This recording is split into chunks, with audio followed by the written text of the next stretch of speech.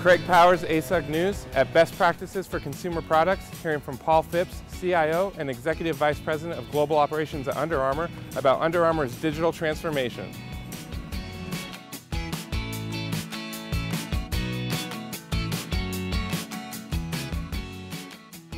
So our digital transformation at Under Armour is driven by the overwhelming understanding that the consumer is moving faster than most of our companies, most companies that are out there. I think at the heart of Under Armour, we've always been a company that's been founded on innovation.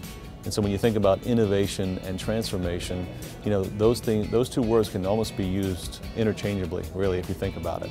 And so for us at Under Armour, our CEO founded the company on an innovative new product, and we've continued that path of innovation every single year we've been in business.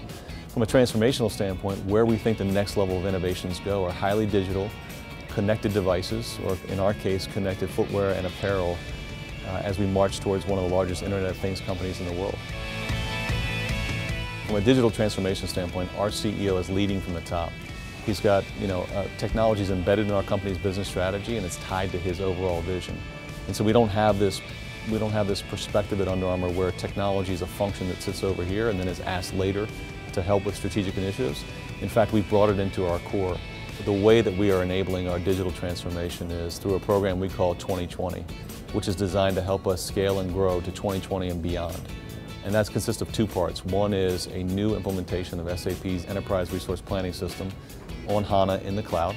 And the other is developing a massive consumer insight engine by taking our connected fitness data and combining it with our commercial data across the globe.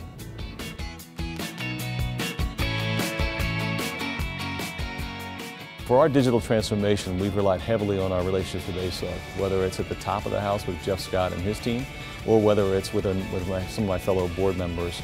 We've used ASUG to actually vet out some of the processes in SAP's fashion management solution. In fact, I was in Milan earlier this year with a bunch of other members in the FMS community that we got connected to from ASUG. So a lot of our team members are involved at the functional and tactical level with ASUG as we go through this transformational journey.